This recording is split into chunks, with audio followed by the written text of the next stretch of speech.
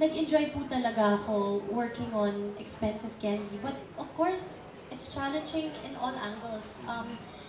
Hindi madali yung hiningi sa akin ng pelikula nito physically, emotionally, mentally, but very worth it. It's worth it, and when I look back, palaging iniisip ko na lang, sobrang saya kong nagawa ko yung expensive candy. Because,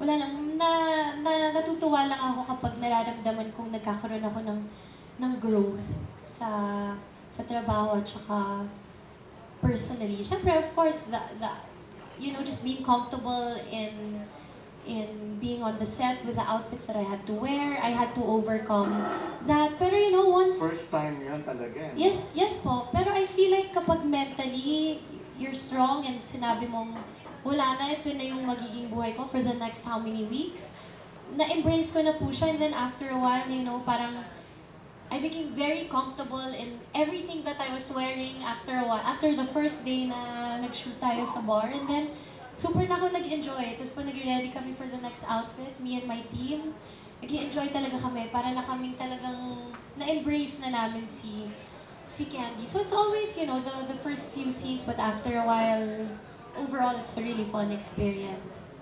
Ako, I was willing to tone down the outfits, gano'n. Kasi siyempre, ang habol ko kay Julia nun yung acting niya. So, parang plan B ko na yun eh. I'm willing na si Julia, alam mo yun, yung meron lang patuwalya dito, para hindi masyadong daring. At hindi niya din ni-request yun?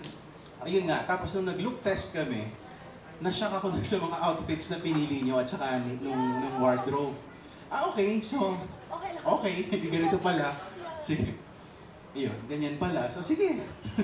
So, may ganun parang reservation ka nung sa simula. Oo, parang syempre, alam naman natin na galing si Julia sa mainstream. So, I would understand kung meron siyang mga inhibitions or limitations. Kaya, I was really shocked nung look test na, okay, willing pala siyang umabot sa ganito. Eh, di sige.